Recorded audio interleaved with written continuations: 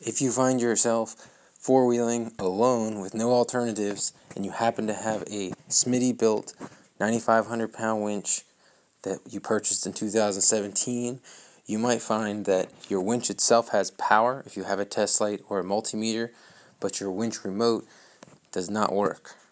This is apparently pretty common. The switch inside the remote very commonly goes bad, and there is a way to get out of this if it's your only way to get out of wherever you're stuck in. This is an emergency only situation, so definitely don't do this if you don't have to. But when your remote is broken and you're pissed and you need to get out of a mud hole or whatever, you can take your remote apart. It is glued together. Pry it apart, pull the switch out, and then you'll see 3 wires behind it. You're going to take the long side, about 6 feet of wire. It's these 3 wires that plug into your controller. Plug that in. Make the 3 wires bare on the ends. Twist together the yellow and green wire along with the blue wire, and then touch those 2 wires to your positive terminal.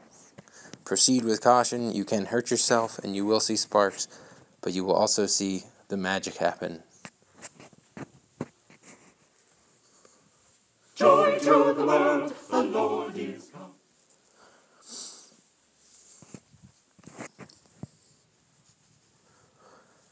Again, this is for emergency purposes only. If your winch controller dies and you have no alternative to get out and you're by yourself. I did this. You can see it's kind of a slow process, but it worked. So hopefully that helps. Apparently SmittyBilt might give you a new remote if you call them. I don't necessarily want a new one that'll break, so I'm just going to wire it up better, but hope that helps.